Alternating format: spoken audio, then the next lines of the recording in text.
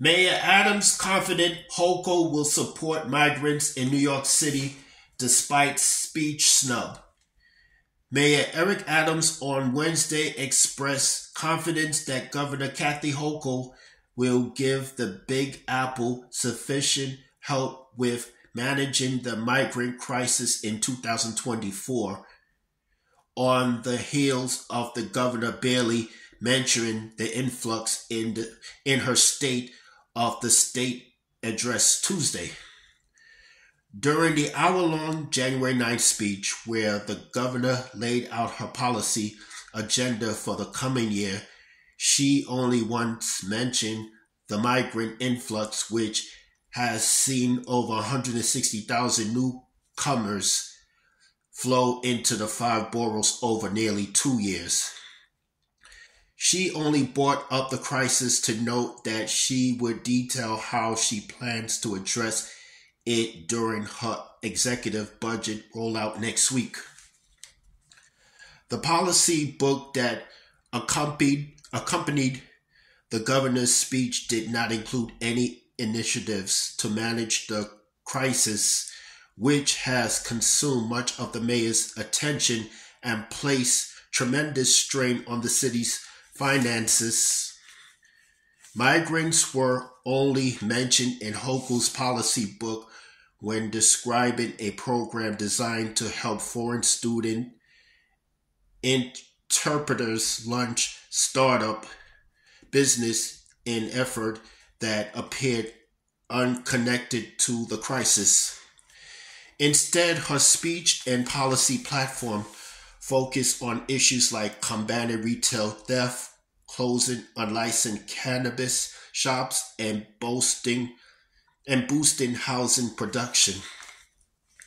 Yet the mayor said his team has been having great conversations with the governors about migrant aid when discussing the topic on the Capitol Press Room radio show January 10. We had some great conversations with her, and I'm looking forward to a budget announcement, Adams said. When asked what specific amount of state dollars Adams wants Hochul to commit in her spending plan, he declined to give a figure. Instead, he said the details are being hashed out by his budget director, Jaquez Jihar, and the governor's budget team. I'm going to let them handle that, Adams said. I don't want to do anything to interfere with those negotiations, and he knows the exact dollar amounts we need. We're going to present that to the governor's people.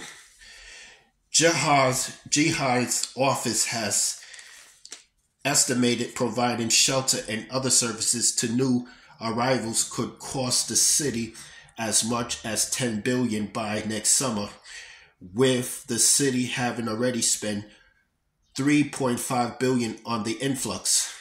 The massive projected price tag is in large part due to the city having to take care of a seemingly endless stream of migrants without significant help from the federal and state governments. However, Adams defended Hochul, saying she has provided a great deal of support thus far in the form of over $1 billion in reimbursements for shelter costs and funding the opening of 3 massive shelters in the city. We should be clear, she has been a partner. She has been to our national leaders, including the White House. She has assisted in opening the humanitarian relief centers on Randall's Island, at the Creemore facility, as well as out at Floyd Bennett Field.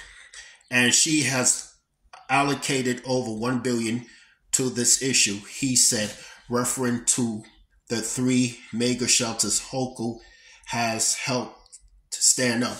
That's all I have to say for this video. Have a great weekend, and I will be making more videos within 10 days. I'm going to take a break from making videos on all social media platforms. Have a great day.